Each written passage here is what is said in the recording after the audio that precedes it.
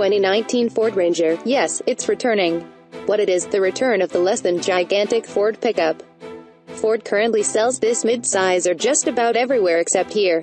But that is about to change in response to the strong-selling Chevy Colorado and GMC Canyon.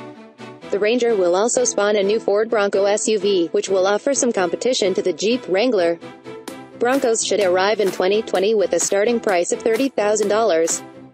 Why it matters: the sales potential is significant. Toyota has been quietly selling gobs of Tacomas, just shy of 180,000 in 2015. And GM sparked new life in the class, selling more than 100,000 Color Anions last year. In its heyday, the Ranger shamed them all, selling nearly 350,000 in 1999. Platform: our Ranger will use the same body-on-frame construction as the truck sold elsewhere in the world. Like GM's mid-sizers, it's only slightly smaller than its big brother. The crew cab is actually longer than a base F-150.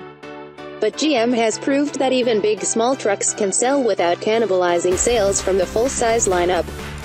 Powertrain: the only engine currently offered in the global Ranger that would likely come to the American market is the 3.2-liter 5-cylinder diesel.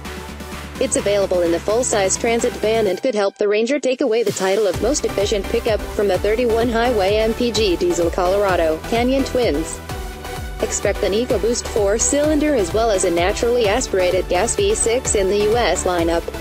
A diesel Bronco sounds pretty good to us, too.